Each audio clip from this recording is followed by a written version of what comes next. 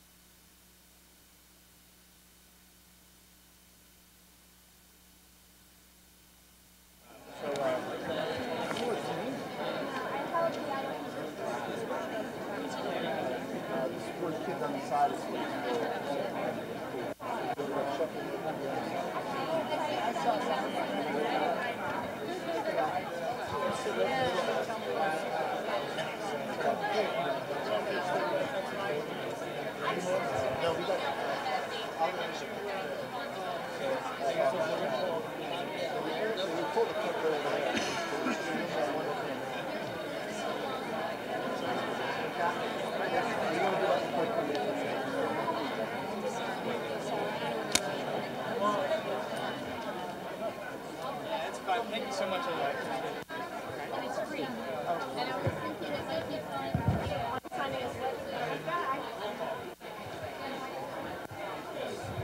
Take it away.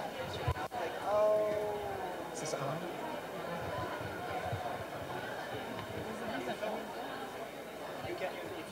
All right, I'm going to give it to the governor. Okay. So when she starts to speak, you can just think low. Okay. And I'll tell you 2 minutes. Not yet though. So, Yeah, I'll be right there. yes. Yeah, I'll tell you.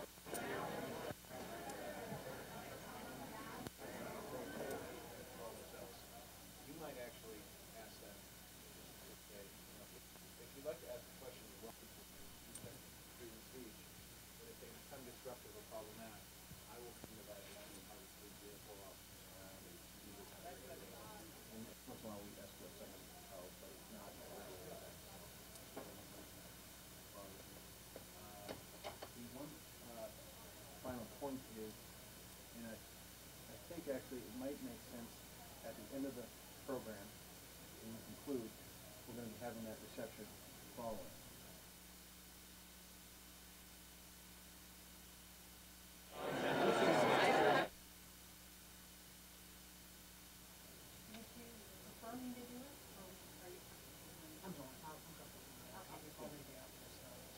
Are you going to be on the audience like you were before? Yeah. So you're going to give me that high sign if I'm going too long or whatever? Okay. Yeah. Nicely though. Nicely, yeah.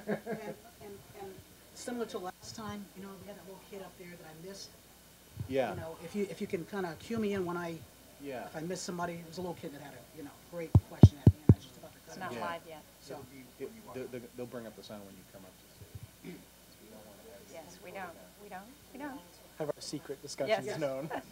We don't want me to say anything that might get on. the only other thing is if there really is a conversation, so the first question is going to be directed to me, the question about mothers and daughters and senior, but you all can jump in, and it's just a conversation, so, Do you have questions?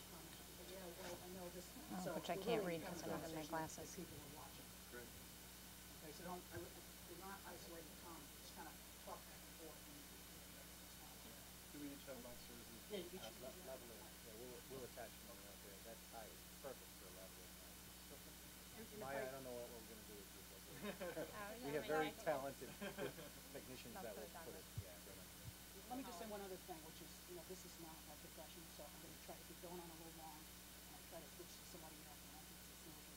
I'm not, don't take it as an intentional thing, just, I need to move on, and I just, so.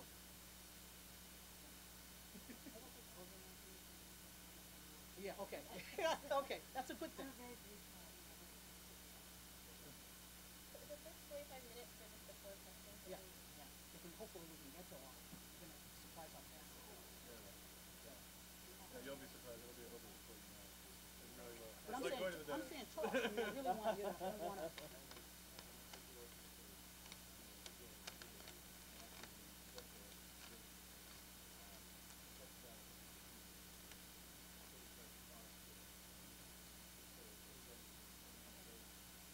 I'm the one always on the end.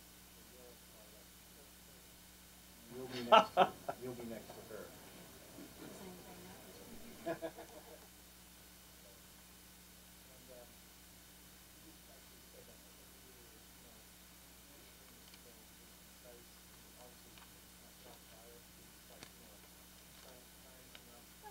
Don't scare everybody. Yeah. Come on. No, But not too brief. I mean, this is a conversation, and I don't want it dominated by these guys. I don't want it, no, seriously, not that they talk too much, but I don't want it to come across as, we got, the guys end up doing most of the talking, so,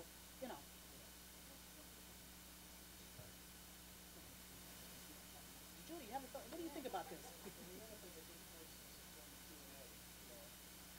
think Professor Giles will ask people if they have a question designated for a particular panel, to use it itself. But if Maya says something that you want to kind of follow up with, just indicate. Professor Giles will be able to see all the panels in one fell swoop. She looks down and just say, let me respond to that too. So that will make it fun. And we're excited. We're good. Let me just make sure our video is moving, and then we'll bring you up. So we're going to be in here during the video. Yeah, we're not going to be up there. You put the video? Yeah. He just graduated in.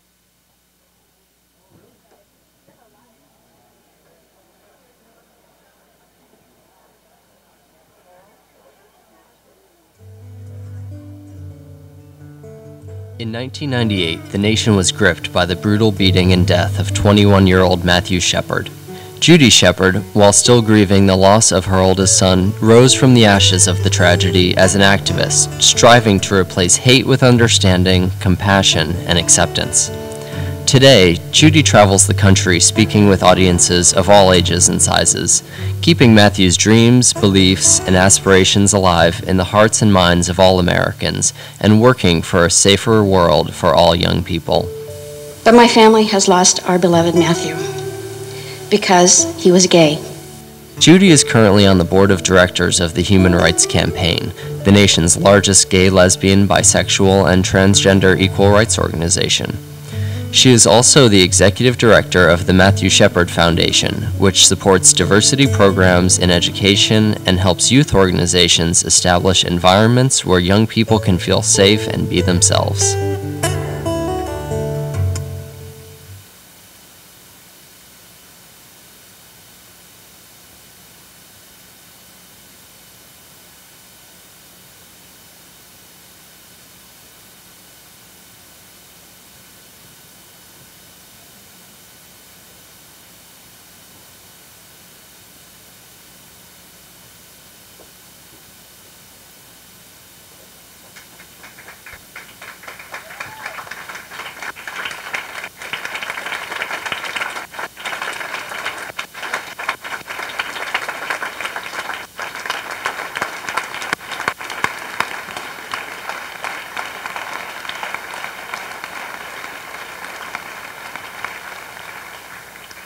Good evening, everyone.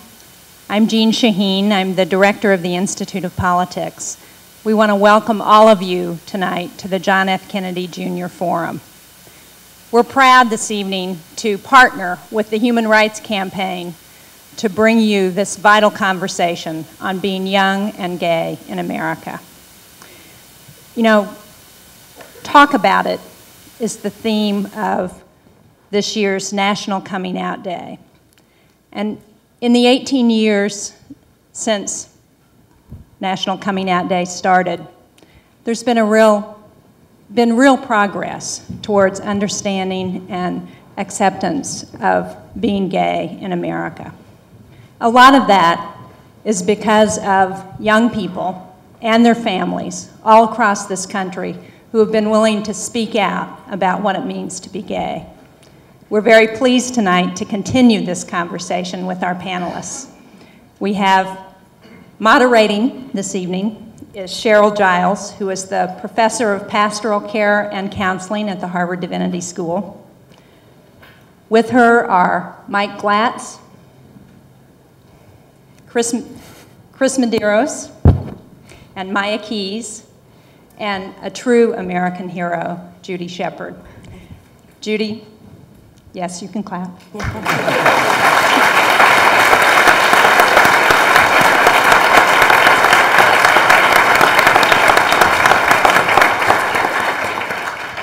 Your courage has inspired millions of young people and their families, and we are so pleased to have all of you here this evening. Thank you.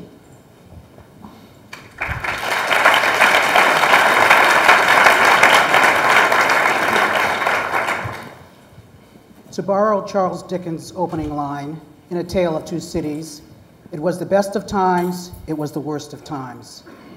In recent years, the gay community has witnessed the kind of changes we never expected to see in our lifetime. Gay youth and adults who once sought protection in cover and secrecy are supported and protected by family, friends, legislators, clergy, schools, and communities. Same-sex marriage is legal in Canada and several European nations, as well as in Massachusetts. Gay-straight alliances are working to break down barriers in public high schools across the country. It would seem we are making progress, and indeed we are. Still, it is the worst of times. Hate crimes continue. Gay youth, tortured by rejection, harassment, and identity, commit suicide. In many areas of the country, any acknowledgement that one is gay, any public display of affection by a same-sex couple invites contempt or worse. In the past week alone, the Boston Globe reported Pope Benedict XVI is about to bar even chaste homosexuals from seminaries because their orientation is rooted in a personality disorder. In Massachusetts, many conservative religious communities of all denominations have launched a major initiative to gain signatures for a vote to throw out same-sex marriage. In Texas, a trial began in a civil lawsuit brought by a gay inmate against state prison officials because he was sexually assaulted almost daily for 18 months. The officials ignored his pleas for protection from rapes and instead told him to fight or get a boyfriend who could defend him. In tonight's forum, we'll talk about the promise and the pain of being young and gay in America. How do we keep our gay youth safe and healthy when they're getting so many contrary messages, or they are caught in the crossfire of our current culture wars over homosexuality? My guests are four individuals who know both the promise and the pain of being young and gay in America. Please welcome Judy Shepard, a mother whose life was irrevocably changed 7 years ago when her gay son Matthew was murdered in an anti-gay hate crime. Despite the horror of losing her child to a senseless tragedy, Judy has become a tireless advocate for tolerance. She and her husband have established a foundation to raise awareness and to work for gay and lesbian equality and hate crime legislation. My next guest is a bright and accomplished activist whose parents, her father is conservative politician Alan Keyes, threw her out of their home and withdrew all financial support when she publicly disclosed as a lesbian. However, Maya continues to refer to him with love, respect, understanding, and admiration. This year, Maya was appointed the Wanda Alston Point Scholar from the Point Foundation, a nonprofit organization which provides financial support, mentoring, and hope to meritorious students who are marginalized due to sexual orientation or gender identity. In addition, she has never ceased being a tireless advocate for LGBT homeless youth, speaking at rallies to raise awareness for a problem that is often overlooked within our community. Mike Glatz has traveled all over America, interviewing small-town lesbian, gay, bisexual, transgendered, questioning, and straight allied youth, and has produced a moving documentary, Jim and Bold, which focuses on the story of Jim Wheeler, a gay teen from rural Pennsylvania, who committed suicide in 1997 when the abuse and harassment of his peers became too unbearable. Mike is co-founder of Young Gay America and editor-in-chief of YGA Magazine. He received the National Role Model Award from Equality Forum in 2003. Mike, his partner Benji Nykum, and the Young Gay America Project have appeared in over 70 magazines, newspapers, and television and radio shows. And finally, my fourth guest is Christopher Medeiros, Director of Admissions, Recruitment, and Financial Aid at Episcopal Divinity School in Cambridge, where he also teaches theology and sexuality. Chris holds a bachelor's degree in psychology and sociology from Providence College, a master's degree in counseling psychology from Lesley University, and a master's of divinity degree from Episcopal Divinity School. He is a volunteer at Fenway Community Health Center and does presentations and preaching on diversity issues at area churches and for other organizations. Please welcome our guest tonight.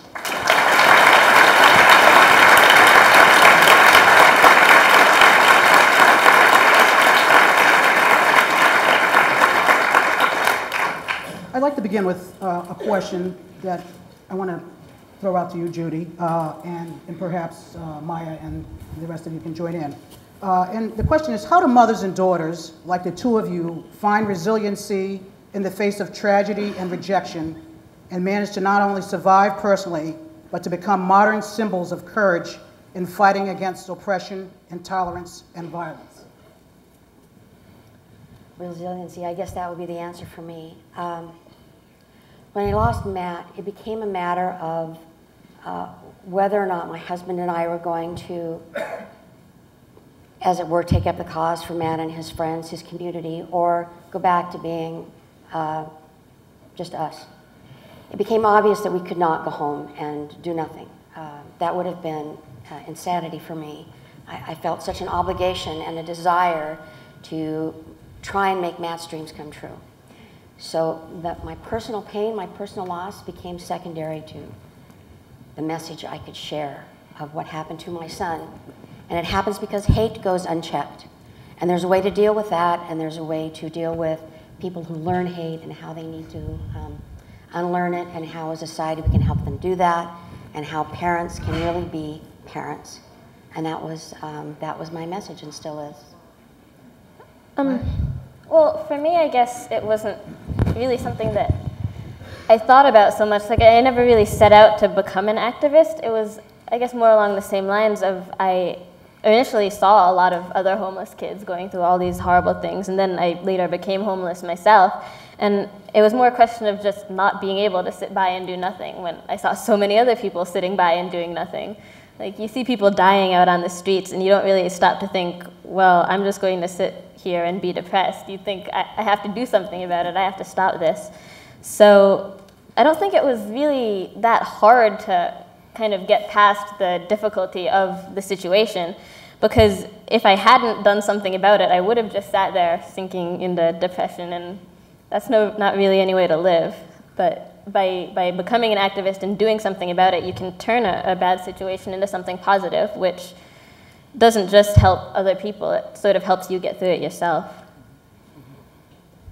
Mike, do you want to add to that? As you've traveled around the country, what do you hear kids saying about fighting oppression and sort of... I think Maya's point is actually wonderful.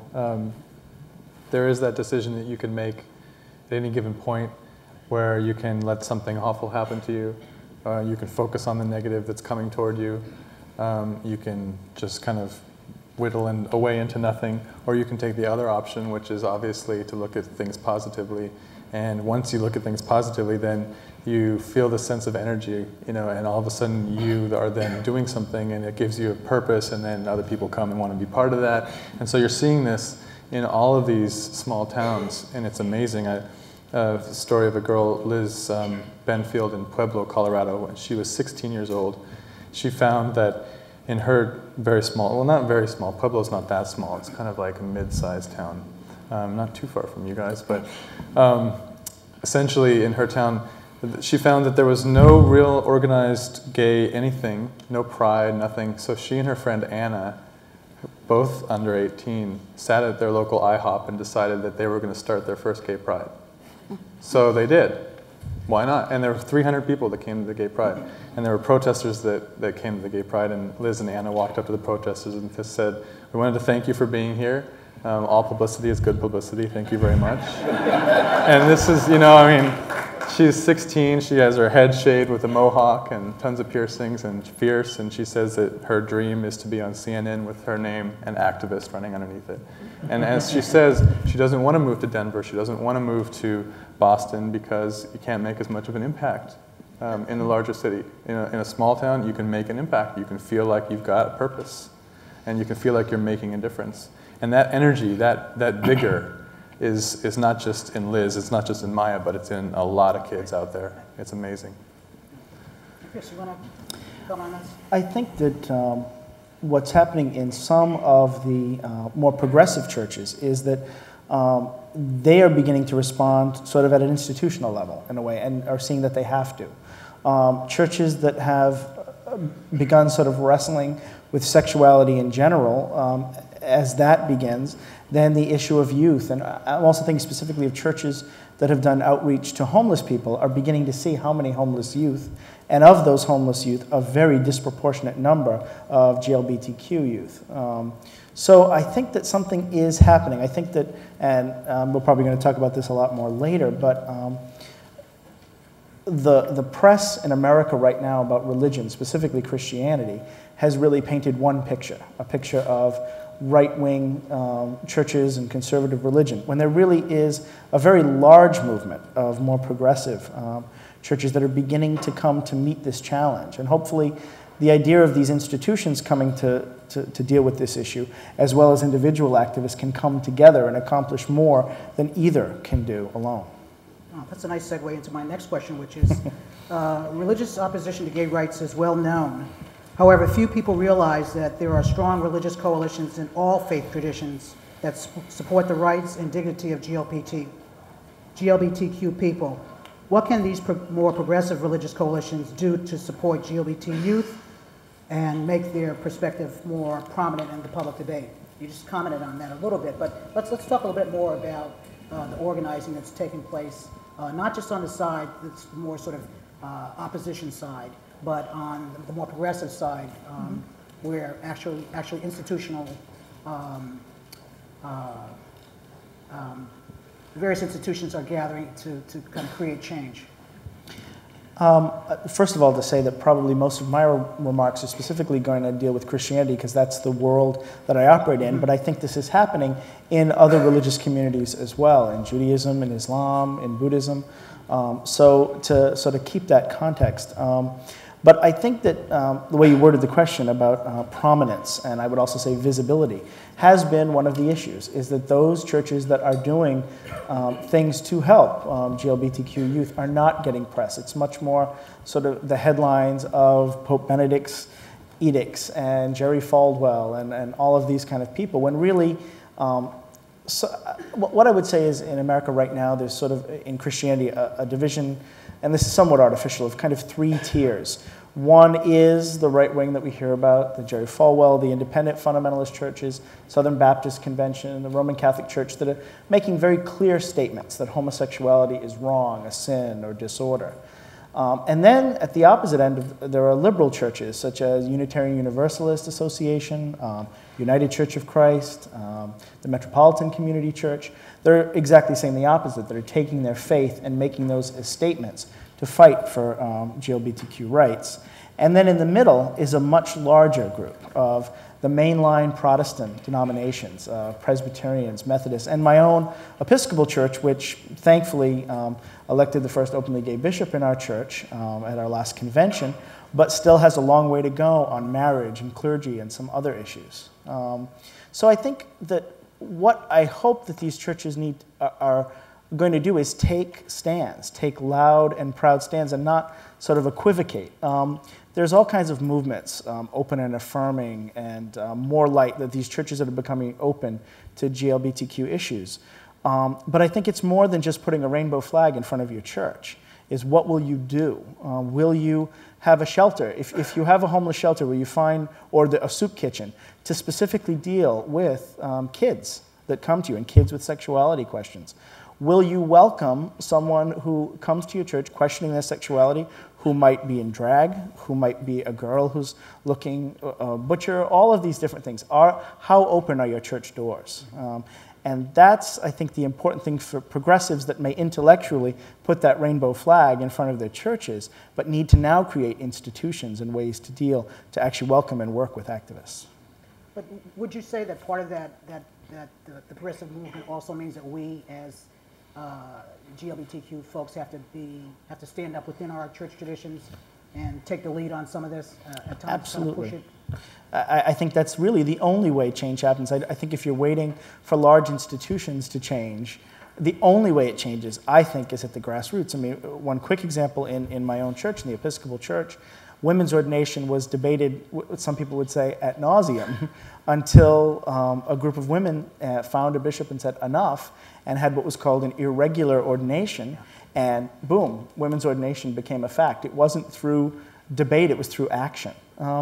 And while Gene Robinson's election was something that went through regular church things in our church, it also happened because the people of New Hampshire said that we need to make a change, that we want this person to be our bishop. So that's the only way institutional change happens to me is by people. And as you said, people within their tradition saying, I am this faith, and I am GLBT, and I refuse to choose.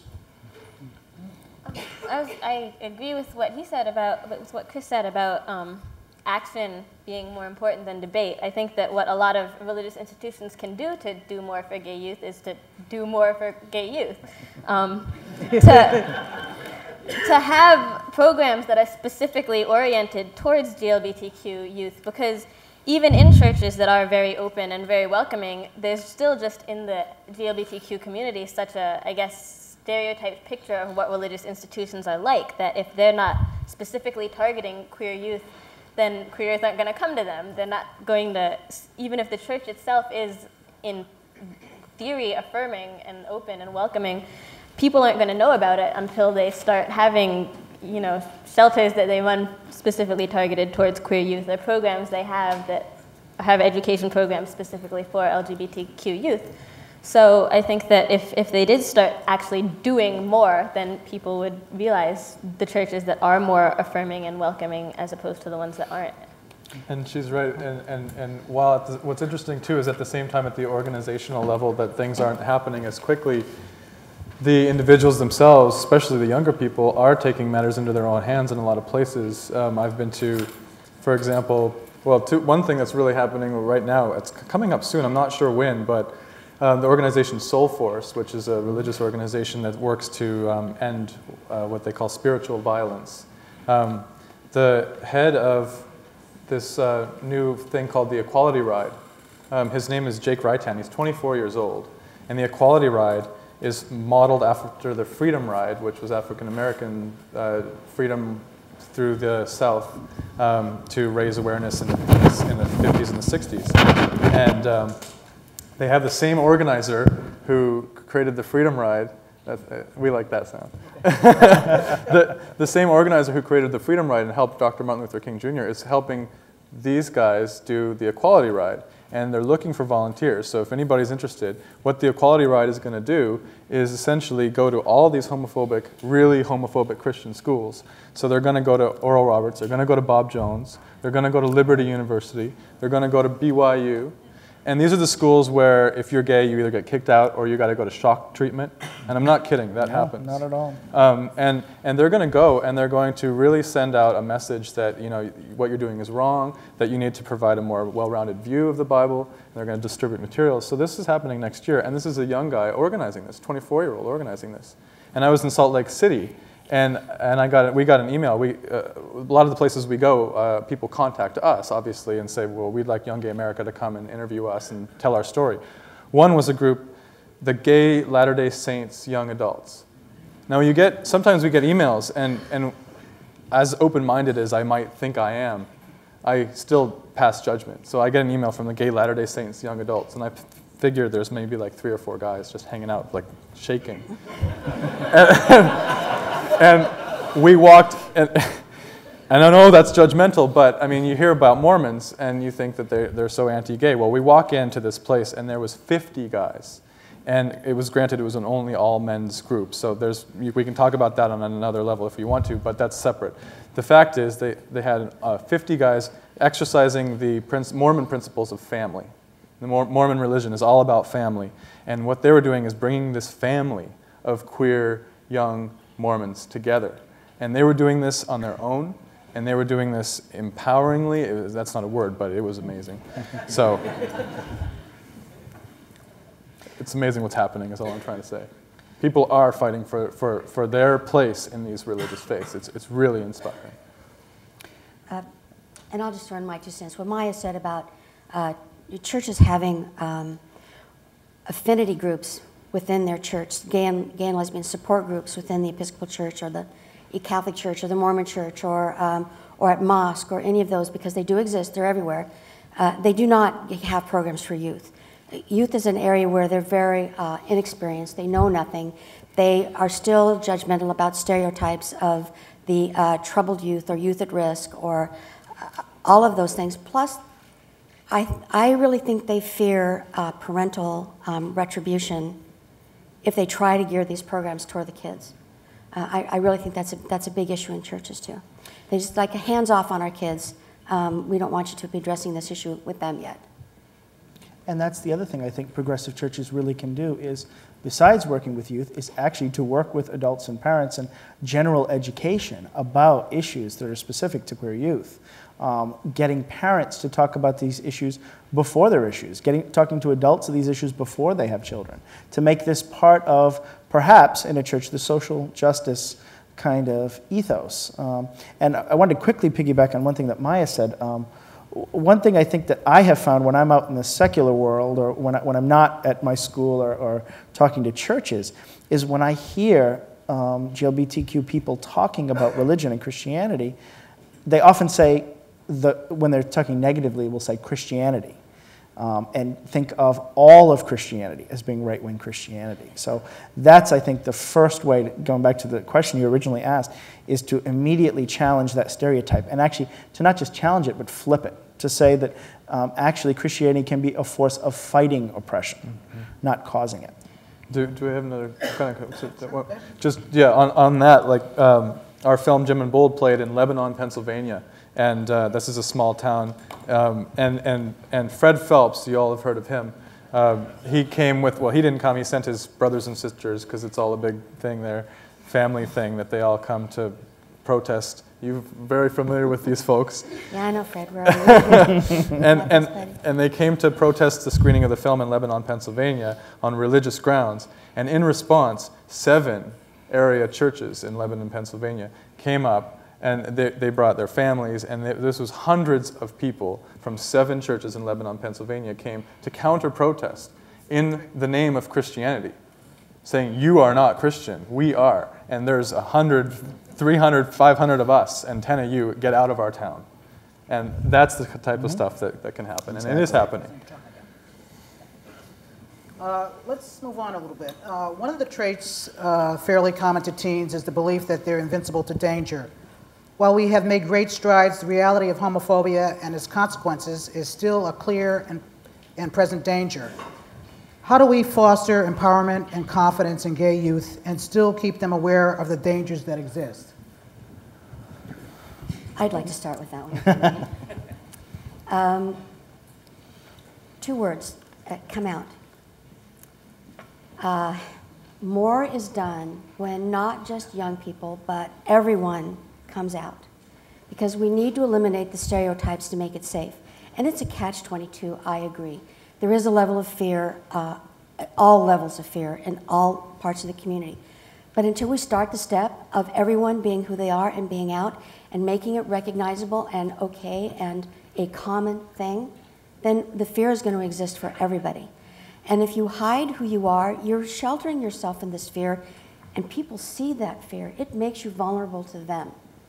If you're not confident in who you are and you're not who you are, then you're inviting this on yourself. And I saw that in Matt. I saw that in Matt. I saw him as a victim of other people's bigotry or ignorance, if you will. I really think ignorance is at the root of all of it. But I saw his reaction in a loss of self-esteem, and he carried himself like a victim. He carried himself like a victim sometimes, and I think that invites people to attack. He was not confident in who he was, and do you know why? Because society told him he was wrong. And society can only tell him that when everyone is still closeted. When everyone is out in who they are and having these wonderful discussions and making it okay to be who you are, then the sense of pride and strength will show. And I really think that's a real empowerment to our young people. We have to make it okay to be out.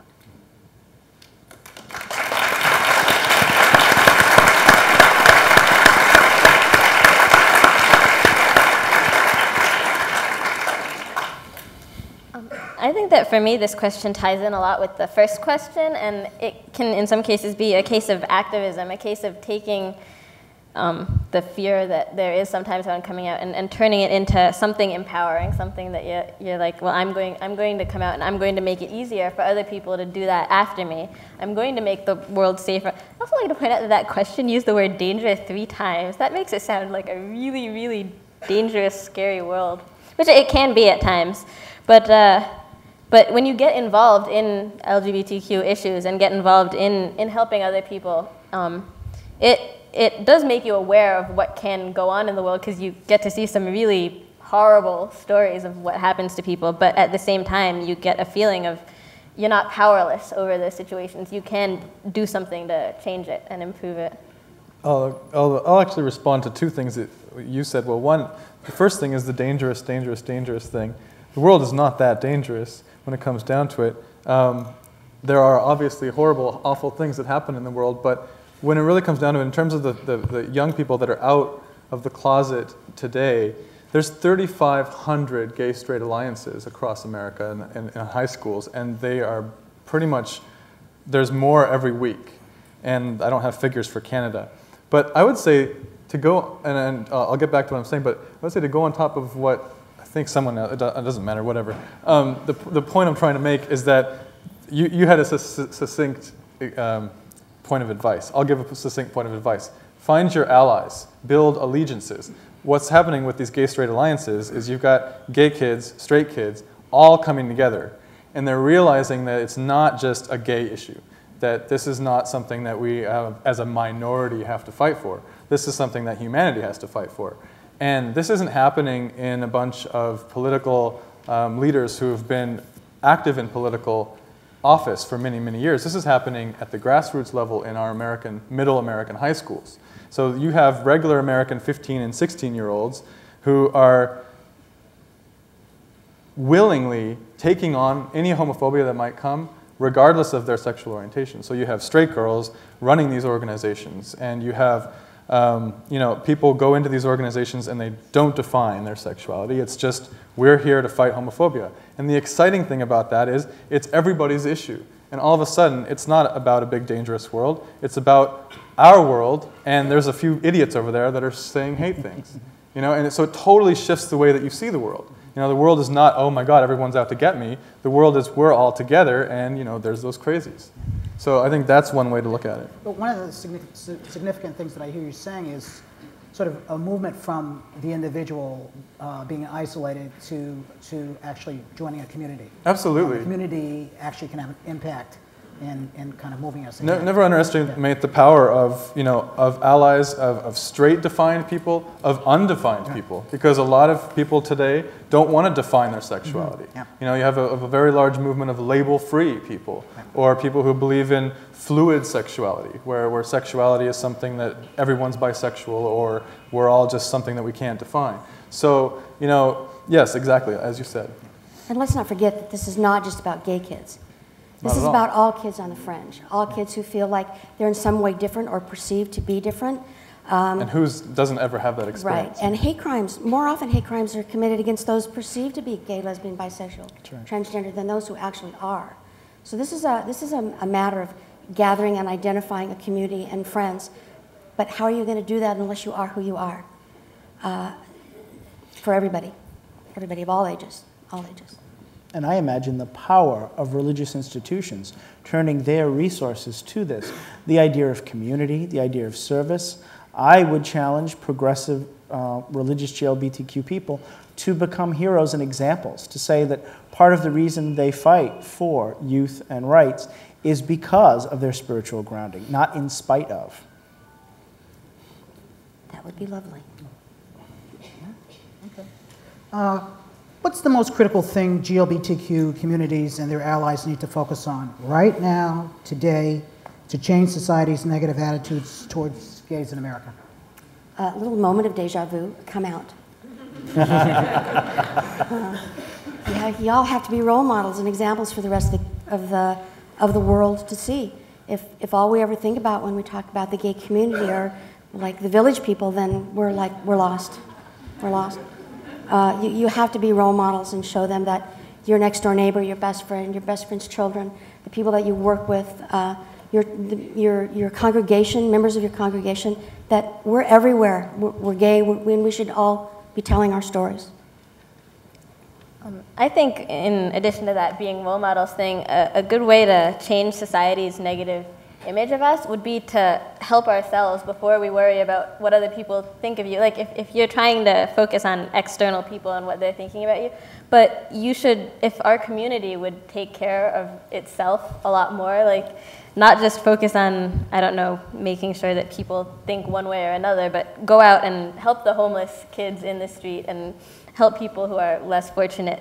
And if people see you, I mean, I guess it sort of ties in with what Christianity you're supposed to do. You shouldn't be going around telling people you're a Christian. You should be doing good works, and they should know that way. So I guess it's along the same lines. Go out and help people, and then people will start seeing that we aren't so bad if we're not letting our own suffer. That was my answer. I mean, the Gay Straight Alliances, again, are out there not just raising money for Gay Straight Alliance, but they're raising money for breast cancer, or they're raising money for literacy organizations. So it's not just giving to themselves, as we have sometimes done in the gay community, where we sit in our little bubble and whine, well, no, it's not about that. It's about looking again at the larger human community. And I can just tell a quick snip story from, I think it was Winchester, Virginia. We were just there not too long ago on our Dixie trip, which was amazing.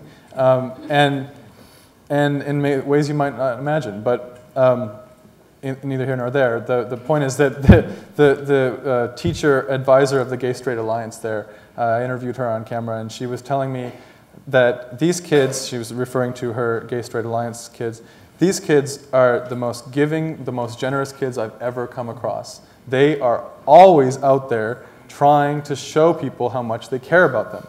That's all they want to do. They want to give to everybody. All they want to do is just give.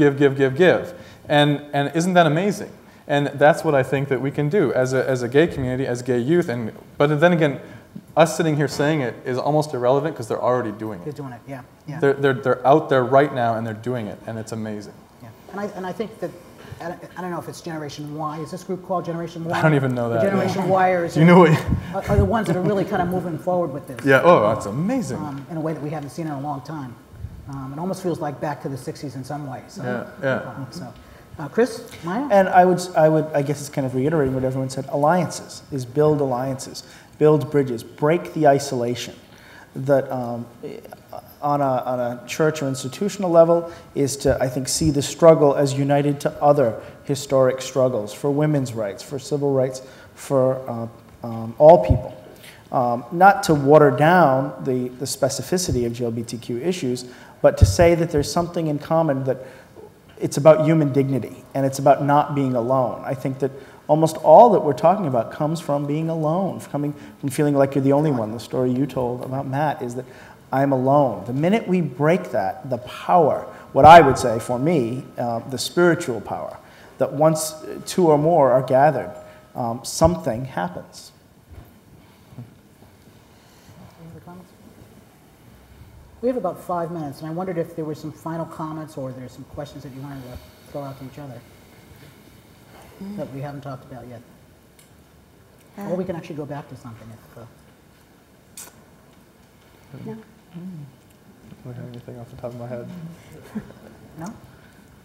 Okay. Let's, this is a good place to stop and open up the mics. There are mics here and up there. There's some basic ground rules I ask you to respect, which is to approach the mic. Please give us your name and make your questions brief. And as always, a good question is a question that's brief and ends in a question. So that's going to be tough for some of you Harvard folks.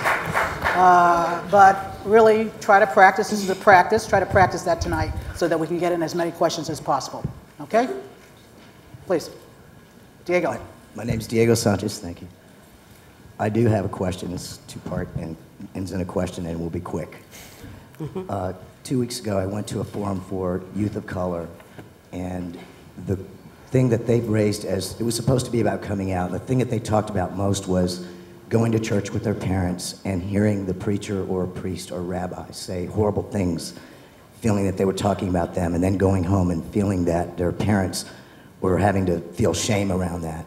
And so I would like to hear what you think about whether you think that occurs and what you would do about it. And the other part is, in the section you talked about, the people going in and making noise in a community and walking in and giving out flyers, I wonder if you would tell me, all of you, what you think about how that creates safety for the people who are left behind, the youth who do come out and are left there.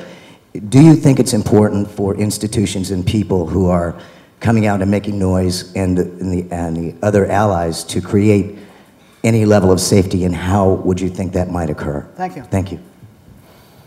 To the first part of that question, I would say that, yeah, it definitely does occur. I grew up in the Catholic Church, and I definitely heard all the time around me reinforce the message that homosexuality was evil and wrong. I heard it at church. I went to a conservative Catholic school. I heard it there. I heard it at home. But like Chris said, churches can do a lot of harm, but they can do a lot of good too. They could be a very good way to create change. And I think part of the reason for that is that churches, I think, greatly are a very family-centered institution. I think most people's introduction to religion comes from the home when they're young, comes from their family. And so if your church is reinforcing one message that is intolerant, then it's very likely that your parents who subscribe to that religion will subscribe to what the priest is saying. But at the same time, if it's the other way around, the churches could be really big vehicles for fostering change and fostering tolerance within families. So I guess it would really just be a question of finding the churches that are welcoming and are going to help rather than damage family relationships. And that's not always an easy task, especially in isolated areas. For younger children who are not going to have the freedom not to go to a church that their parents don't go to. But I think one way that progressive churches can fight this is, I think what's come down when the more conservative churches have often talked about this issue, they have talked about sort of that they're the spiritual home, and then when we talk about sexuality, that's the secular world.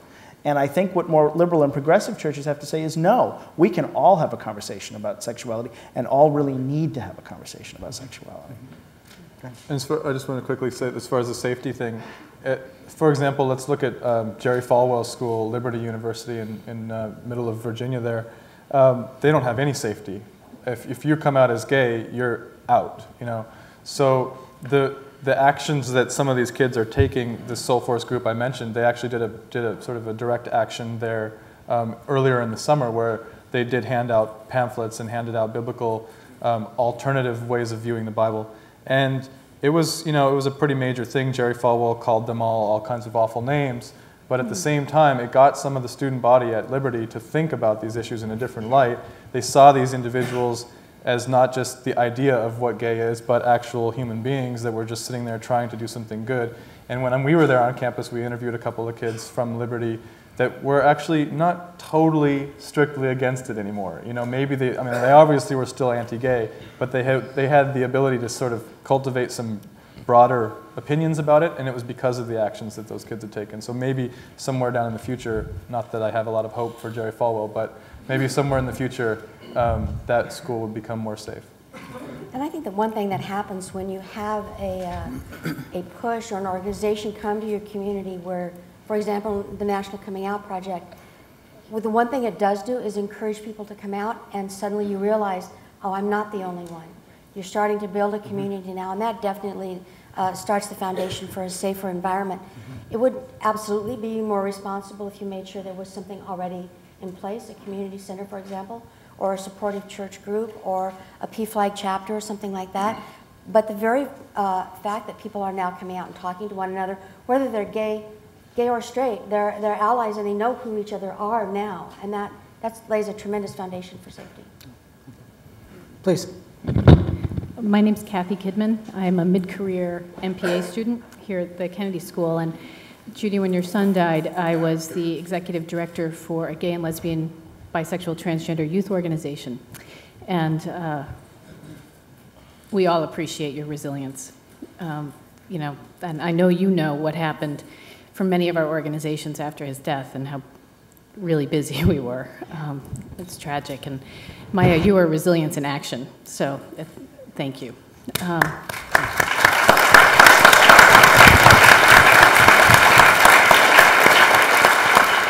There's a program in Maine that I wanted to just mention, and then I do have a quick question, which is through the Attorney General's office.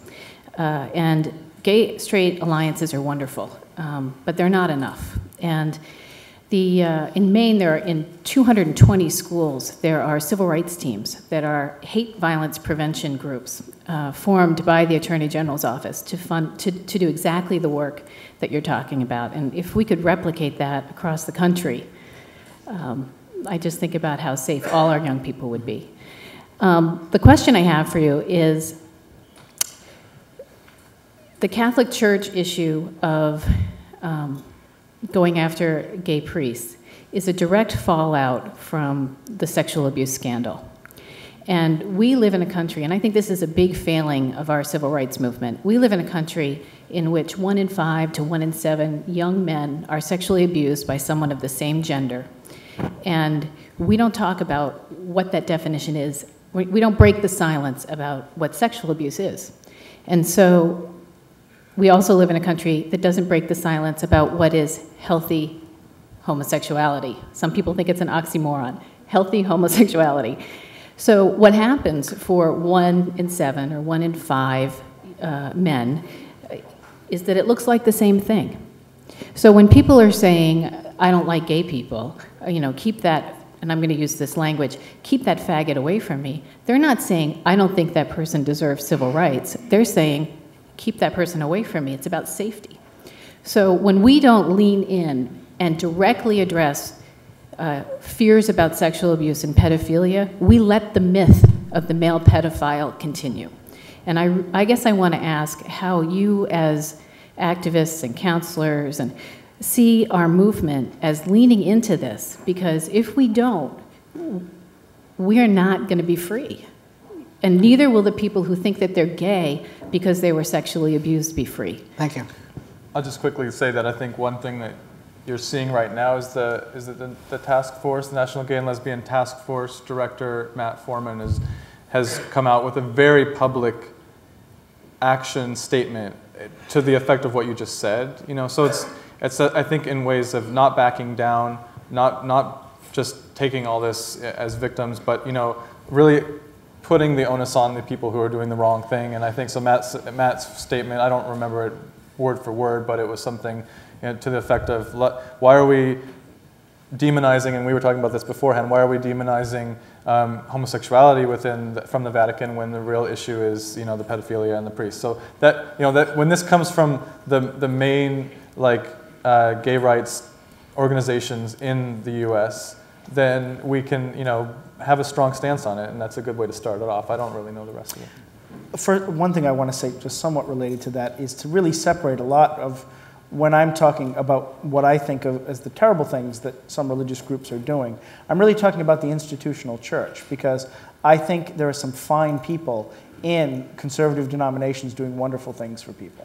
So when we say Catholic, I'm really referring to these institutional things, like what's this sort of what I would call a witch hunt, and a clear scapegoating. I mean, I don't even think it's a metaphor. I mean, it is. We don't want to deal with how a culture was created that, in fact, fostered pedophilia. Homosexuals, there's a good thing. If we can talk about that, and then we can channel all that energy, because there's already it's literally using homophobia to avoid dealing with an issue. And that's a good point. That, in my own personal value system, I'm going to say that now, is evil and sinful to actually use a group of people as a way of not dealing with your own problems. Well, I think the role of the media is huge here as well. I didn't even know Matt had issued a statement, and I should know that. Yeah. And it's not been in the papers, it's not been out, or we would all know about it. If the media doesn't share this information with us, if they don't publish these statements, if they continue to make the connection between the homosexual community and the priest issue in the Catholic Church, then nobody's going to separate the two. Yeah. The role of the media is huge here. And we have to also do our best to continue to portray positive stories of ourselves. Yes. Because obviously, what's the perception of homosexuality? It's going to be what people see. And do we all look like the guys on Queer Eye for the Straight Guy? I'm not sure that we do, but that's pretty much what they think. So, we 2 words there, come out. Exactly. I was actually going back to what you were just saying. We all don't look like the guys on Queer Eye, and we all are not white. So exactly. Yes. Exactly. Exactly. Amen. Please. Good evening. My name is Lisa George, and I'm a second-year MPP student here at the Kennedy School. And we've been hearing a lot about poverty in America and how America sort of hasn't been paying attention to poverty issues in this country. And I was wondering, what is the movement, the GLBTQ movement, doing differently, or does it have to do anything differently in the poorest communities in this country? What happens when there are differences in class? And I'm just curious about that. Thank you. Good question. Well, basic civil rights are denied to the gay community regardless of wealth, class, race, religion, whatever. Tax code benefits, marriage, adoption, loan, housing, all those things denied to the gay community. And it makes it even more apparent when poverty is involved. Let's go to the Katrina issue just briefly. Same-sex families, gay families with children who cannot get family benefits because they're not really families. Okay, this is tragic. This is tragic. They really are families. But legally, they are not and not eligible for a lot of the benefits. And this only adds to the desperate need of people, regardless of the class. But certainly poverty emphasizes all of that, all of that. I think this also ties back to what we were talking about earlier, and how if we as a community just did more to help people, all people, regardless of class or anything else, it would help overall people's perception of us. And I know with this Katrina issue, after the hurricane, the organization, the National Youth Advocacy Coalition that I'm on the board of, helped organize a relief fund specifically for the LGBTQ families and youth that had been hit by it because they were being left out of the other relief efforts. So it's things like that that as a community we need to get organized and help with. That's pretty significant, because in the New Orleans area, about 25% of the folks that were below the poverty line are African American and a significant percentage of those folks are also GLBTQ. So you're talking about a double whammy in a sense.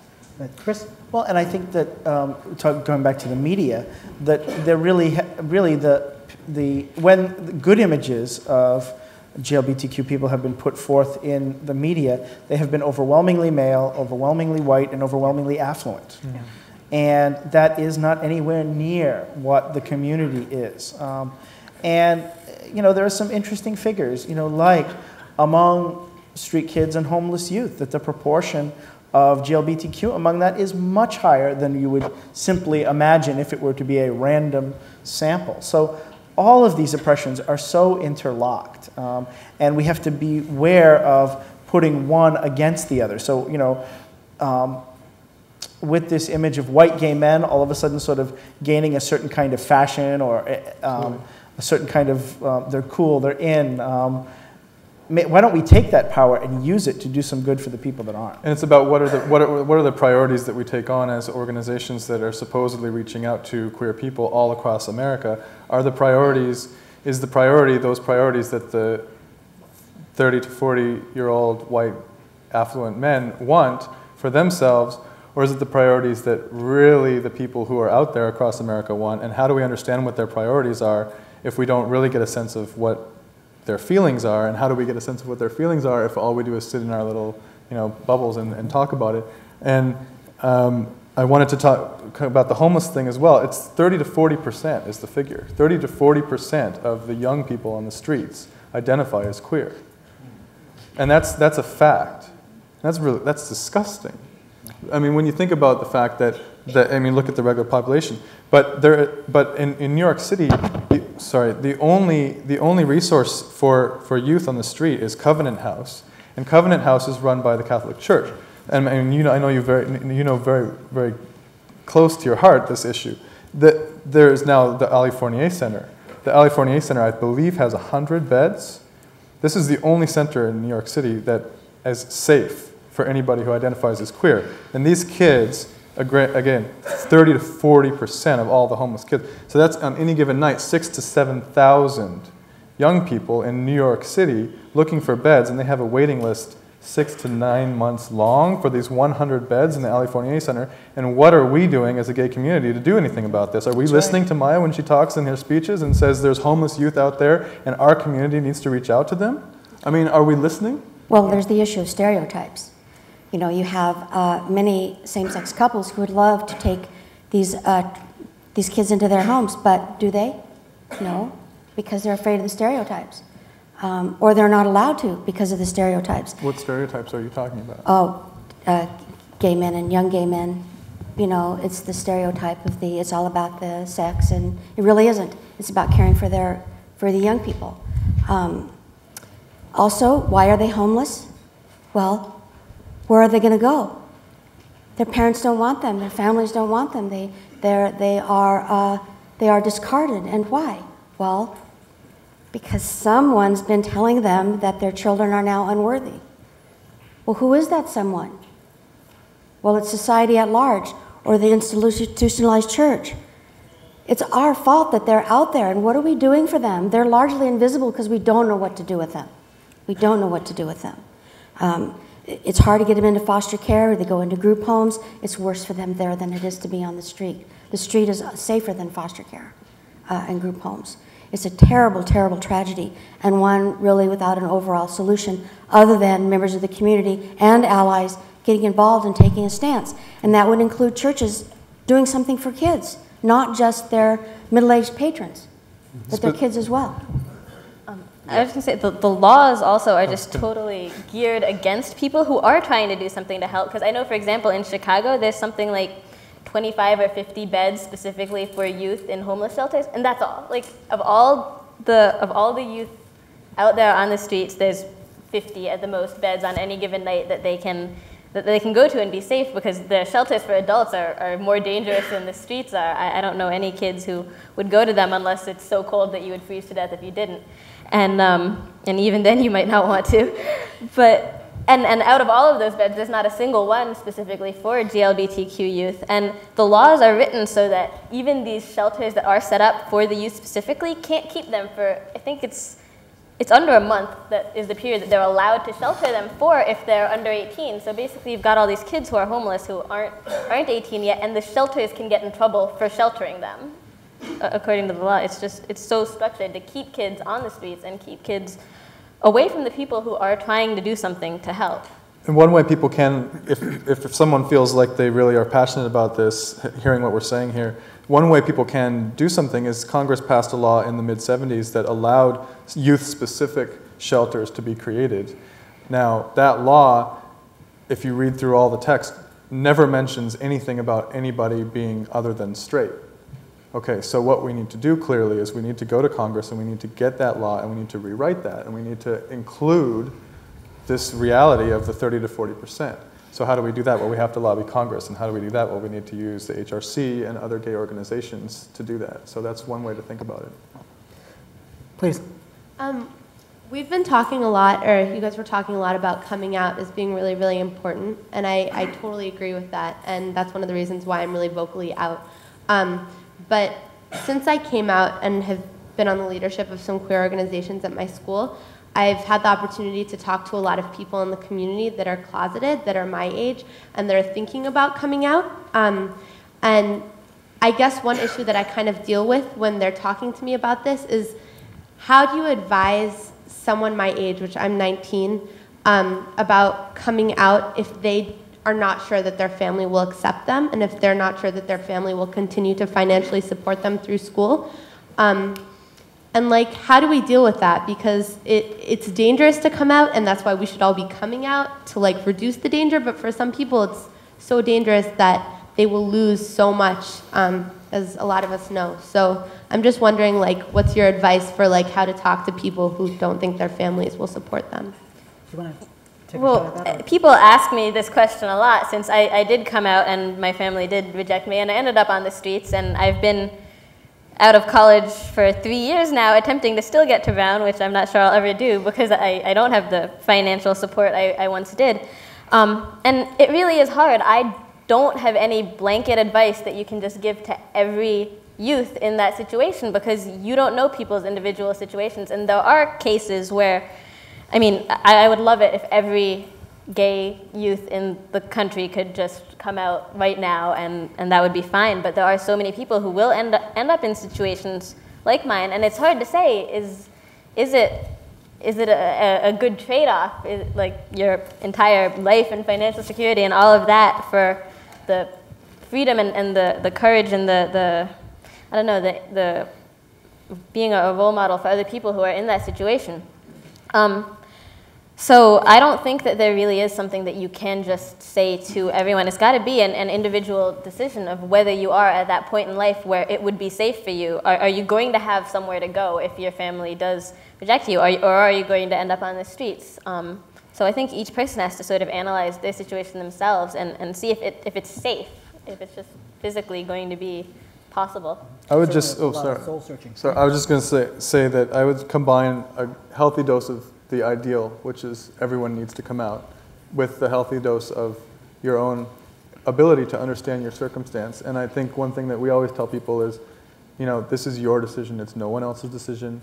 It's not the community's decision. It doesn't make you a bad or good lesbian or gay man to wait or, you know, whatever.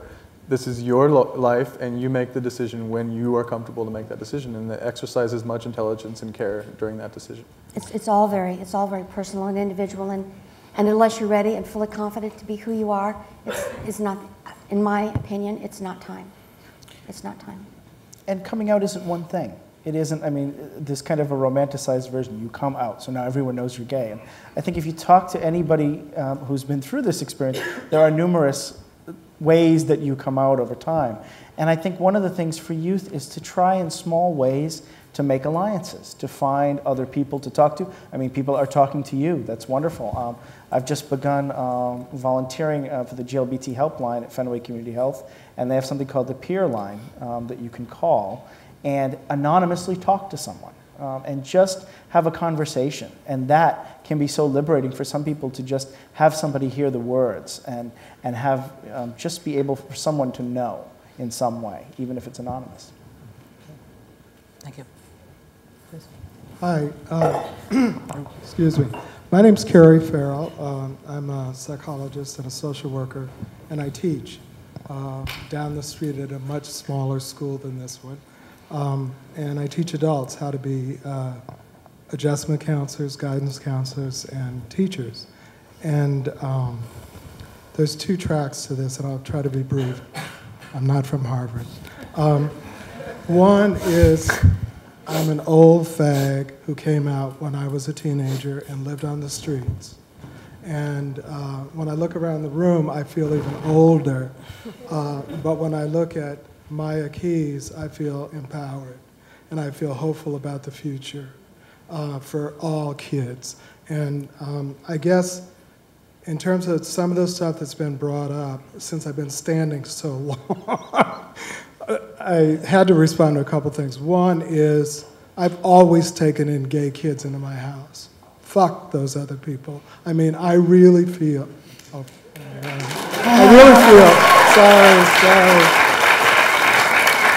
I'm a professional, forgive me, please.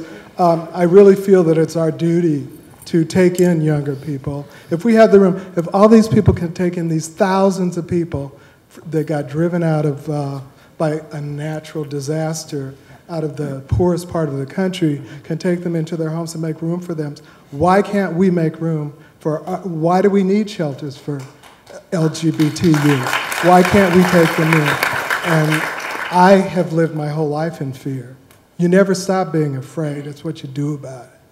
The other thing I want to talk about is schools. You guys talked about churches, I want to talk about schools. We know that half of all kids in school admit to being bullied in school for one reason or another. And I would like to talk about, and have you maybe suggest some ideas, about the idea of zero tolerance for bullying, violence, being tolerant of differences, because there's a whole lot of kids that get marginalized for a lot of different reasons. I think we are like the canary in the coal mine. You know, we're the most obvious examples of people who get driven into depression and anxiety and out of their homes. And we haven't talked yet about all the kids who drop out of school, who never become a statistic in school because they never get recorded as anything.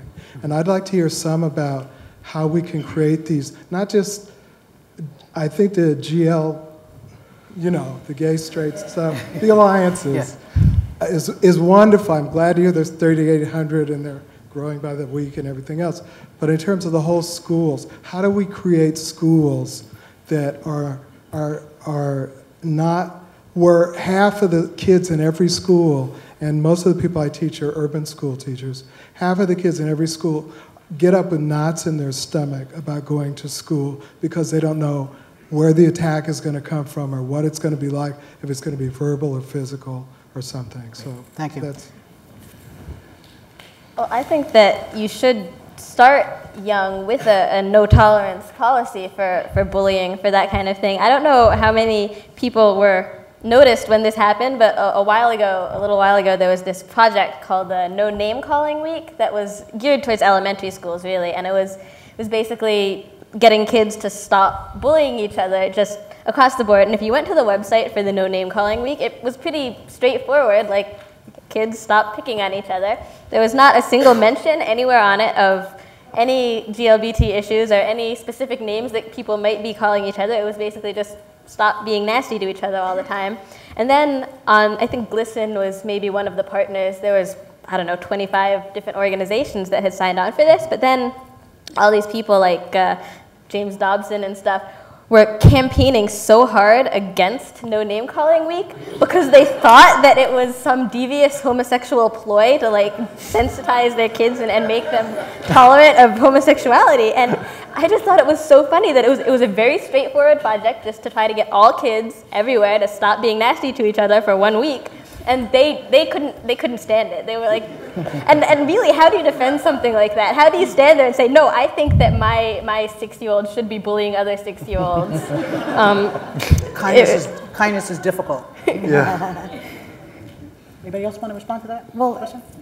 One of the issues is that bullies have issues, or they wouldn't be bullies.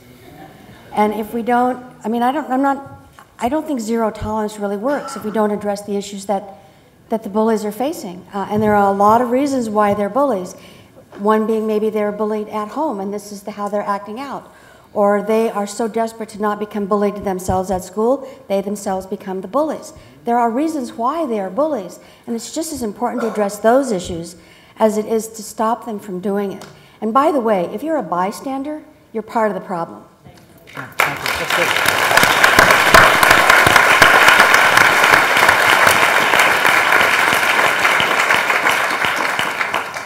Okay, please. Hi, my name is Suzanne Rotundo. I'm also a student here at the Kennedy School. The bystander comment just grabbed my attention and made me want to ask this in a different way, but I think some of us are feeling like bystanders or colluders right now because here at Harvard we're facing a situation where there's been a policy at the law school that the military can't recruit here because of its discrimination against lesbians and gays in the military. And the university has recently decided to renege on that and basically break its own policy and allow the military to recruit here and overlook that discrimination policy in the military. We talked about the role of churches and what churches can do to be part of the solution. I'm curious about what you think the role of big institutions and educational institutions need to be in major civil rights movements. This is arguably the biggest civil rights movement of this decade. What is the role of an institution like Harvard or the other institutions around here in playing a role to move this forward? I mean, I think especially in the America we live in, where big institutions do everything for us, more than I think we even are aware of.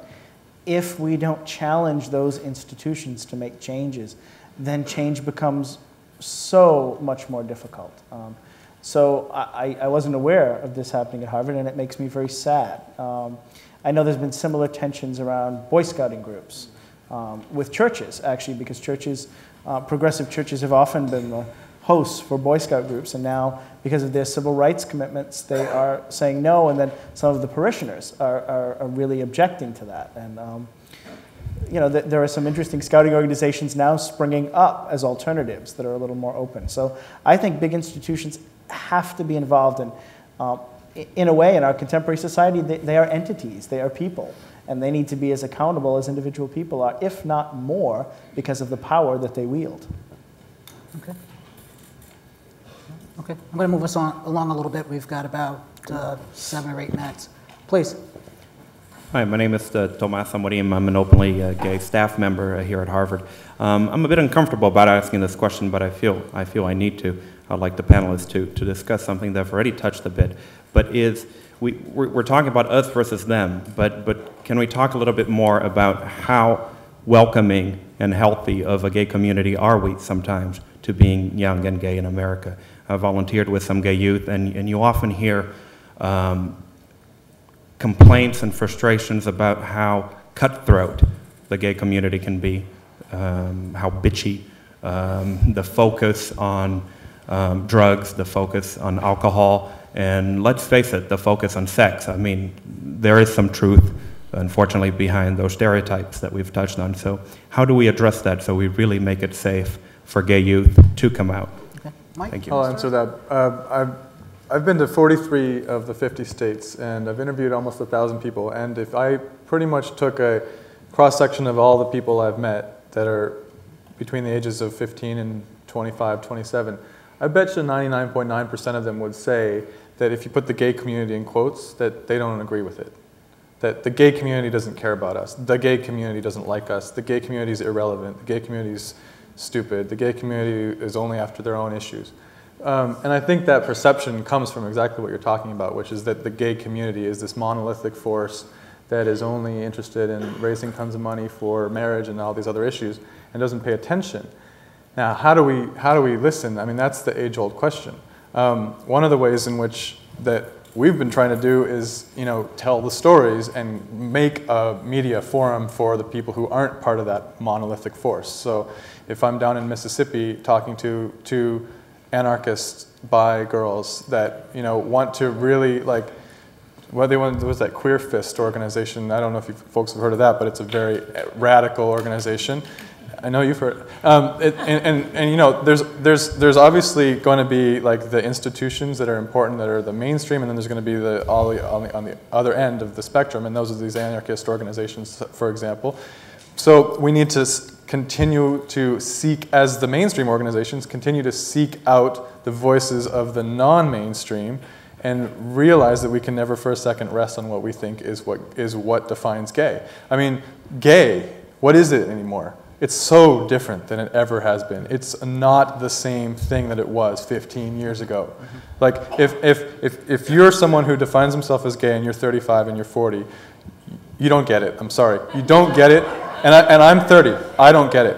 Because the fact is that your experience of coming out and even being out in high school is totally different. For me, I graduated high school in 1993.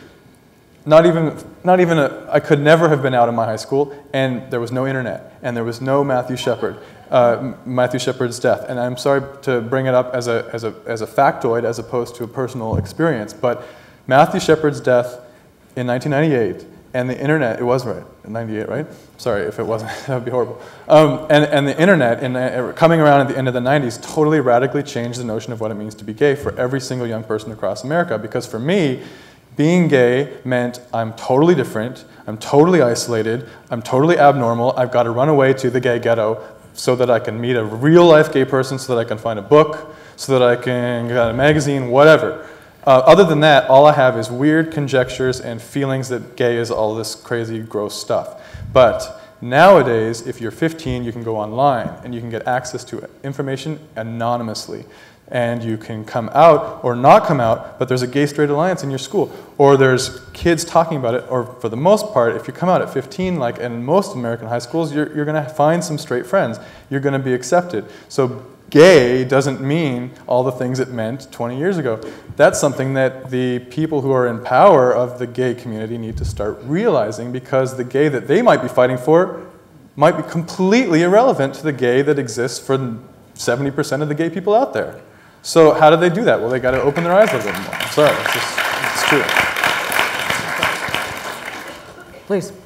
Hi, my name is Colby Berger, and I work for the Home for Little Wanderers. And I know many of you in the room know about Waltham House when we're talking about resources for queer youth, especially for queer homeless youth and youth who are involved in the juvenile justice, foster care systems, and the child welfare system.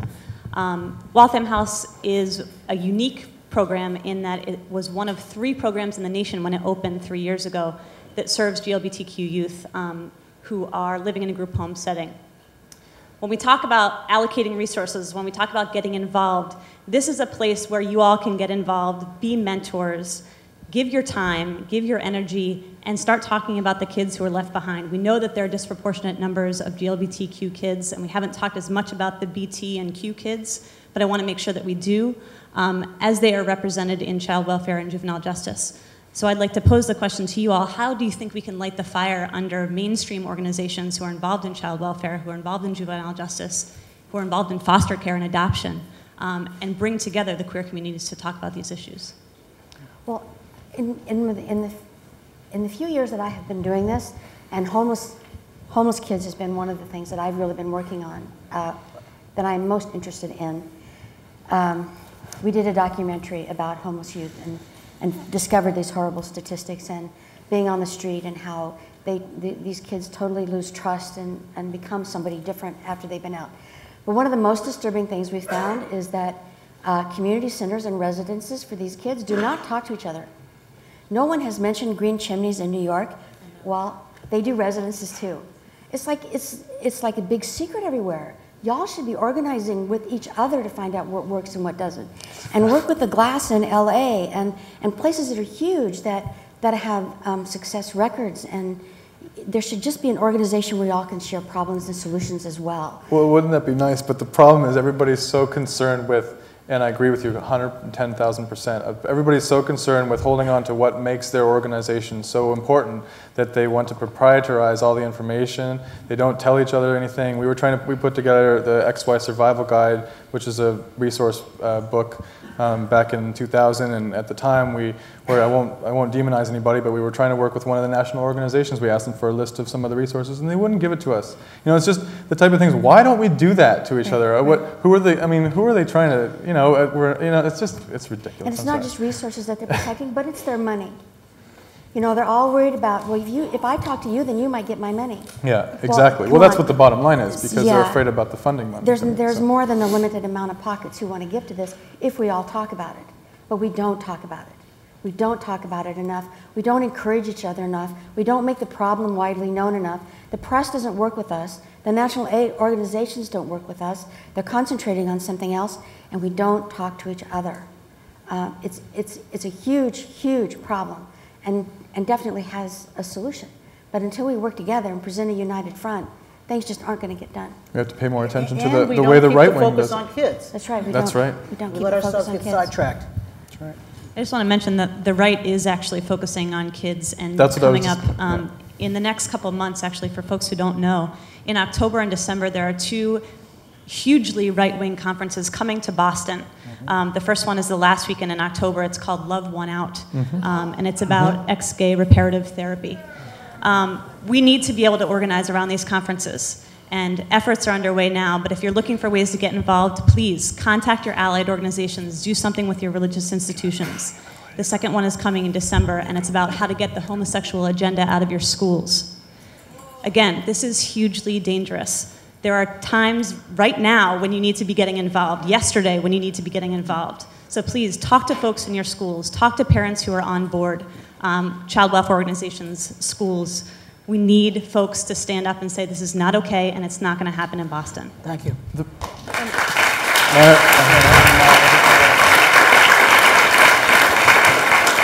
Okay.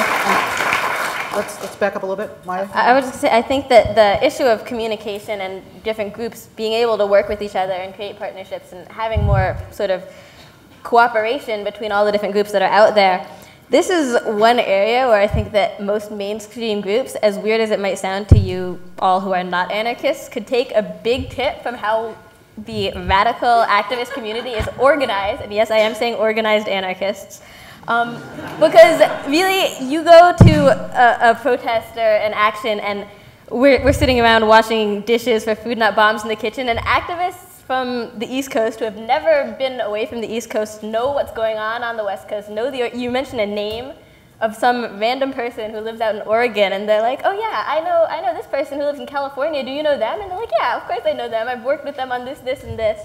And it's not a question of somebody intruding on somebody else's turf, it's you work together and you get a lot more done. Thank you. Please. Yes, ma'am. Hello, my name is Travis Wright, and I have a shout-out, a thank you, and a heartfelt question.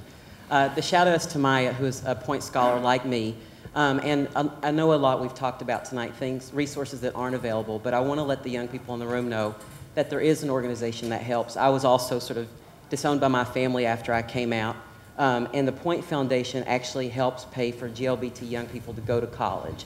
So if you're here tonight and you don't know where to go for help, go to the Point Foundation and they can help. The second thing I want to say is something I promised myself I would do a long time ago if I ever had the chance, and this is to Ms. Shepard. I came out the day that Matthew Shepard died as a public school, as a high school teacher in Estes Park, Colorado. And thank you. And the next day I was outed to my family and was disowned for a time. And as you stood up and so proudly claimed your son, I felt like you were also claiming me.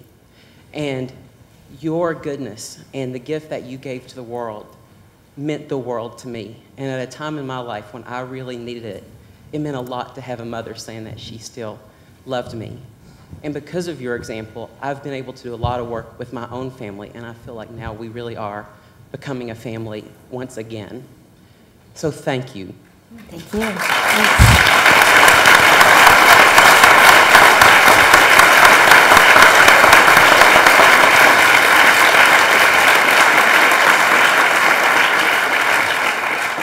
And my question for you is, I have been so inspired by your goodness then and since then.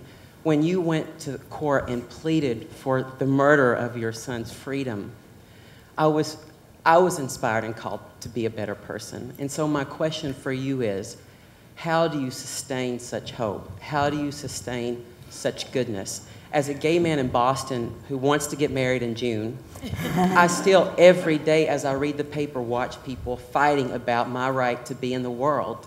And some days it's just not easy to feel good about it. Yeah. Right. How do you sustain such hope and goodness? Well, I know this is going to sound pretty simplistic to all of you, but the truth of the matter is we all made a conscious decision to not go down the road of anger and hate, knowing that it isn't what Matt would want, nor could we help anybody else from that dark place. I know it sounds like, how could you just decide something like that? Well, you can just decide something like that. You can. Taking the death penalty off the table, we knew personally that it becomes different. It becomes different when it's a personal issue. And we knew that it isn't something that the message that Matt would have wanted to communicate. He was a big believer in the reconciliation situation that was going on in South Africa that they set up. He thought that was a brilliant idea. So we did it for him and we did it for his community. One more act of violence was not going to change anything. It was going to send the wrong kind of message. And quite frankly, you give me far too much credit, because part of the removing the death penalty was that he would no longer speak to the press. Well, that sort of happened anyway, but we're hoping it won't happen again. And for us, it just sort of made it over. We could move on, really knowing that he wasn't going to be in court forever and ever and ever. And honestly, how merciful was that? He's serving 2 consecutive life sentences. He will never see the light of day. So it's taking one punishment over another. But for us, it basically made the situation just done, which is really what we wanted, was for it to be done. Thank you. Thanks for your question and your kind words. We're running out of time. We have time for just a few more questions, please. Hi, my name is Richard Healy. I go to St. John's Prep, which is a high school in Danvers, Massachusetts. That's all guys. And I'm here with ABS, which is Our Gay Straight Alliance. And the information for this open forum was presented to us by our moderator, Mr. Malaro. I volunteered to go over the intercom and read it. And the moment I did, I felt scared of just reading it and hearing the reactions of kids in the hallway. And after I read it, I wasn't greeted with the same reactions that I expected. Most of them were, hey Healy, great job, right on, we appreciate what you did. And those were from kids that I thought, would have reacted much differently and hatefully. And when they did that, I realized, it's not that they hate or despise the gay community, it's that they fear us because they don't understand us. They don't understand, anything that the gay community has to go through. They don't understand the feelings. And have you ever came across anyone at a protest or, holding a sign and looked at them and, just seen that they don't hate what the gay community or alliances of the gay community are. They just don't understand and fear because they don't understand. Oh yeah, I think ignorance is the root of it all. However, I think I would take issue with the hate part. I do think that there are extreme groups that really hate us. And the reasons that they hate us, this is going to be sort of a dichotomy. The reason that they hate us is because they don't know us. But they don't feel any kindness towards us either. And there is one group in particular that it comes to mind. It was one that Mike mentioned earlier.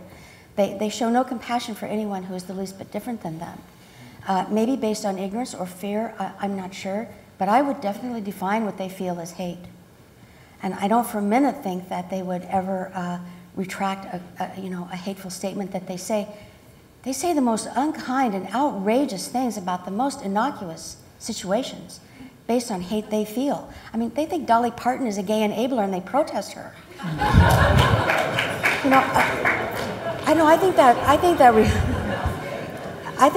I think that requires a certain element of, at the very least, dislike. So I would take issue with the hate part, but I think that they're absolutely the minority, and I think that the people who say things against us, you are absolutely right. They say them because they don't know. And how are we going to educate them? Well, we have to tell our stories. and we have to talk, and we have to be out. And I commend you for your courage. Thank you.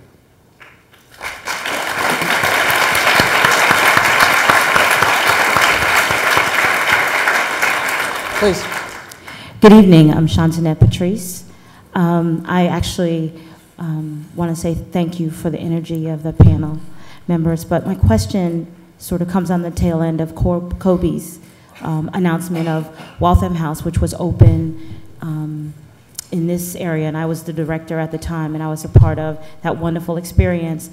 The problem with an experience like that is it leaves you wanting more. And I hear a lot of people talking tonight about how to get kids off the streets and into their homes, and we forget that sometimes when we get acculturated a particular way, that somehow going back to the picket fence and the two dogs and mom and dad just isn't enough. And so, because I see you guys as my sheroes and heroes and how you stepped out on faith, I'm trying to figure out how do I then, instead of having a Waltham House, which is governed by a lot of politics with DSS, how do we build a house or a home for the kids in our community that may house more than 12? Like, I'm not sure how to start that, but I'm willing to step out of the clinical 50-minute hour and do that, but I'm not sure how to start it. So my question is... I wish I knew how to start, start a house. I mean, we should find that out. I mean, I'll tell you one of the problems. I'm sorry to interrupt, okay, but every state, every county, every city has its own legal restrictions. Number one, that's one of our major problems. Another one is young people who are kicked out from their homes, who are underage, well, they can't work, right? But they need parental signature to go somewhere else because they're not emancipated. Well, how's that going to work? It's going to take a massive rework. One of my dreams when I started the Matthew Shepard Foundation was to provide a series of residences not as a rescue from the streets, but as an alternative to the streets, to get them to come there first, to provide a place where they could go for continuing education, where they could stay for more than 30 days, get work, job training, skills counseling, whatever. But the logistics of getting that done is a nightmare. It's a nightmare because everywhere it's different. Everywhere it's different. And the pushback you get from your community, not in my backyard, is huge. One thing I would say is, oh, did I interrupt? One thing I would say is that don't underestimate the skills that you may have built up already.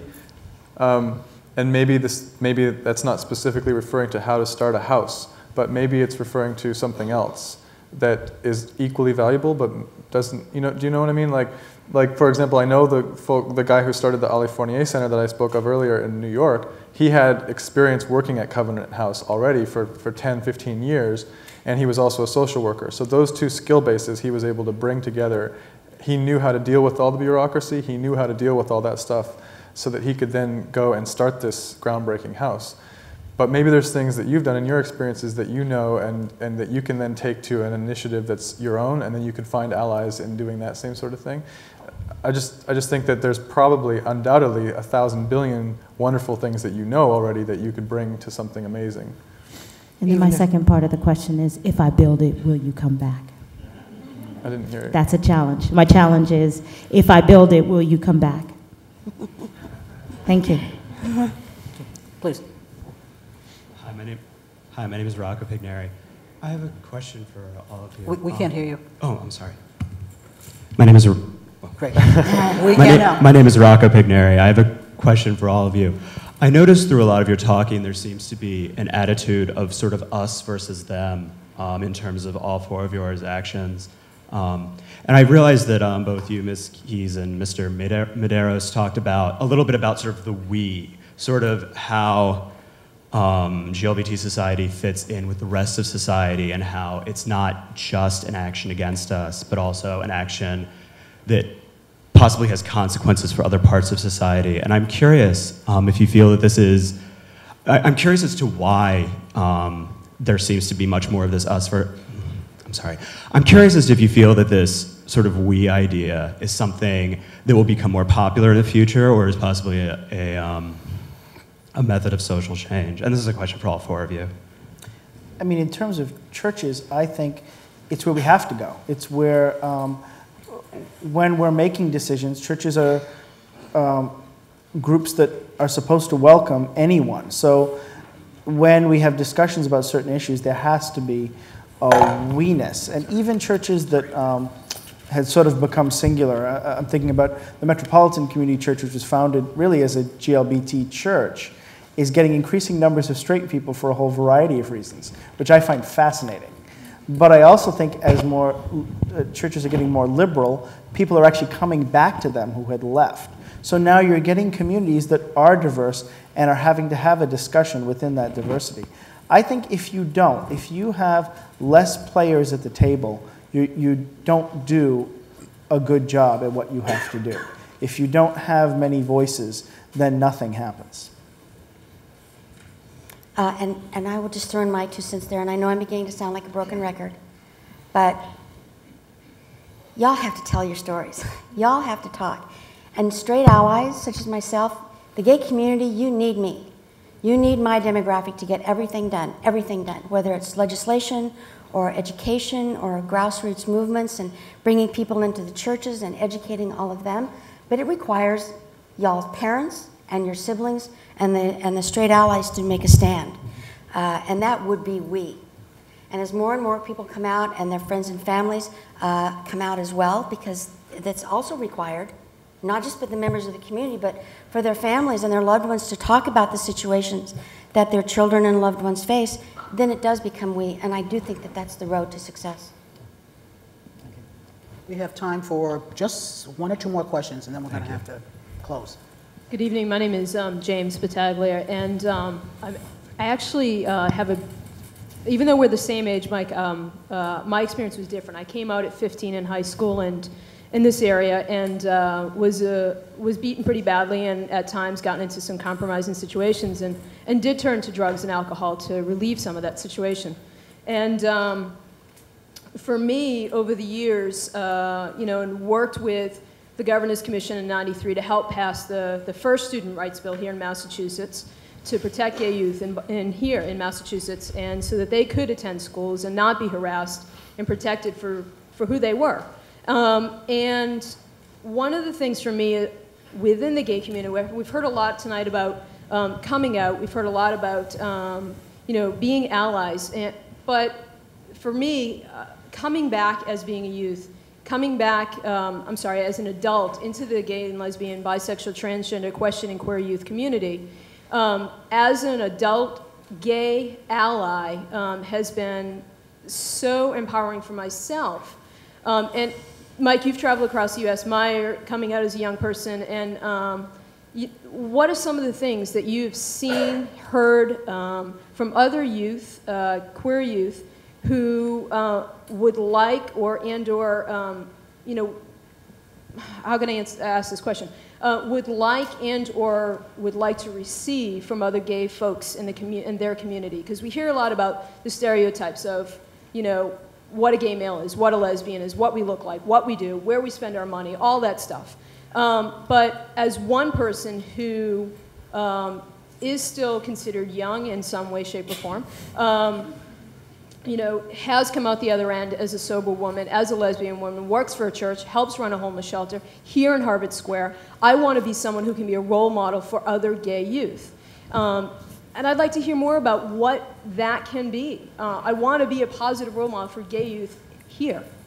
Well, I think that as a lesbian woman who is here in Harvard Square helping run a homeless shelter, a lot of things, you are being a positive role model. You are showing that people can do something to help. You don't have to get up and give speeches or anything like that to be a positive role model. You just have to live your life in a way that when you look back on it, you can be proud to have lived. And I think if you live that way, you will be a positive gay role model for all the people you come in contact with. And that's really what I have been seeing as I go around, is youth starting to really take a big role in activism and not waiting for the rest of the community to do anything for them, not saying what can I get from the community, but saying how can I contribute to helping everybody else. I would agree completely with that.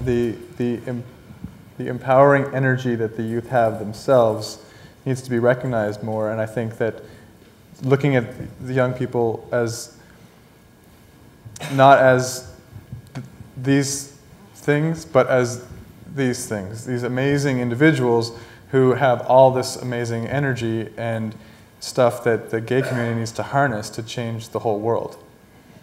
You know, that's the reality of it, as opposed to the other way around, which, I mean, even sometimes in our discussion tonight, we talk about the youth, or, you know, how do we help them? But, I mean, as you just said, while they're waiting for the help to come, they're not really waiting. They're out there doing all this amazing stuff. So it's the realization of the strengths that the young people have. It's the realization of how their world is different, as we mentioned earlier. And just a total humble approach, I think. I used to refer to the youth as, in my presentations, I would say, you are our future. And I was corrected strongly one night by saying, no, we are your present. And I think that's so true. They are leading us down the road to a wonderful future, and we need to listen to them. Thank you. We have time, unfortunately, for one more question, which is going to be this gentleman here. Yeah? We've been going this way. Pressure. He's been standing there, and then you came, and then you came. So we have time for one more question. And then we have a couple of brief announcements, which also include sharing a little food with each other. So please. Thank you. It's a lot of pressure. My name is John Kimball. You can say pass. I'm not a Harvard student. I'm actually a Katrina evacuee from New Orleans. And you guys have welcomed me, which is great. So mine is sort of my question's following up on what was just said about how much we need straight allies and the sort of battling the inequality that we face. And that is how much other groups and communities need us, and how much our activism needs to be directed at things that actually aren't limited in any way to sexuality, the issues of racial inequality, poverty, not limited in any way to sexuality. How much as a community, as a community of activists, do we sort of close ourselves off and we focus only on issues that affect us personally? We should all just be good citizens. Bottom line is we should all just be good citizens and not be worrying so much about what we're going to do for ourselves, but what we're going to do for others, which is what Maya's been saying all night.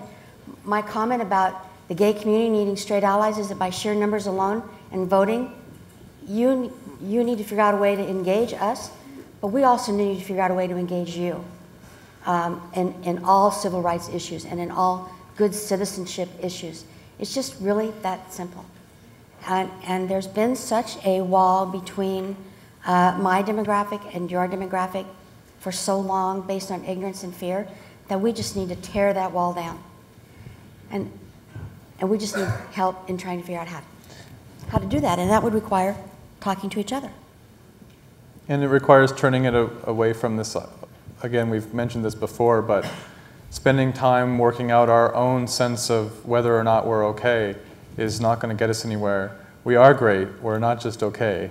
And God loves us, so what is there to worry about? So basically we can forget the whole worrying about acceptance thing and group together with everybody who agrees that love is a great thing, and then we can move forward to the rest of humanity and find all the other causes that still actually need some help. So that's what you're seeing again in these gay-straight alliances. I mean, it's amazing. These groups, they'll spend like 20% of their time raising money for the Gay-Straight Alliance, but then they'll also go out and again have a car wash for Katrina victims or for some other cause.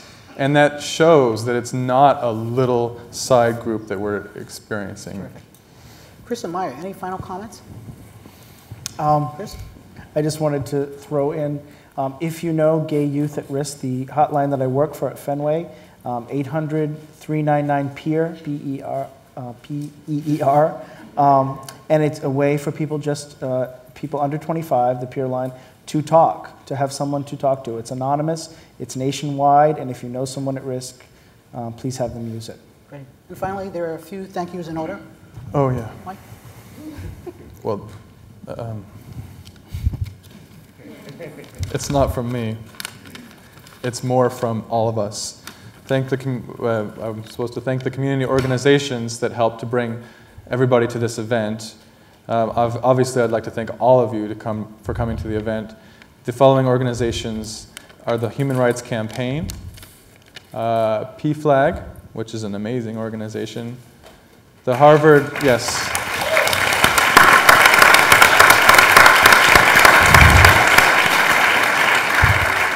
Like, talk about like this, never mind, like the moms, and they're the most inspiring people in the entire world. That's just really what it comes down to.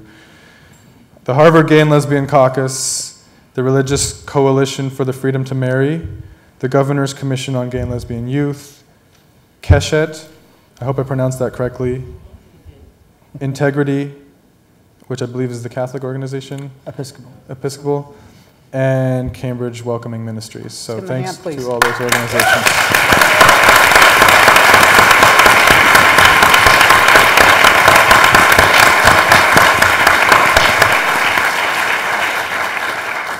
And finally, heartfelt thanks to Bill White at the Kennedy School of Government. This is our second year here, and we've been pleased to be here and to be hosted by Bill White and the Institute of Politics.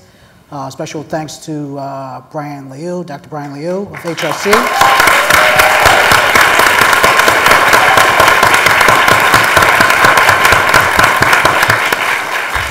And my partner, Jewel Gilbert, who has helped me pull this off 2 years in a row, and I couldn't do it without her. So.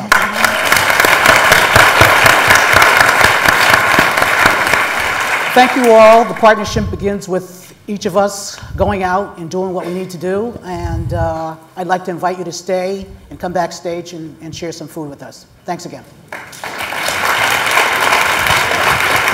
Thanks, it's great. Thank you very much.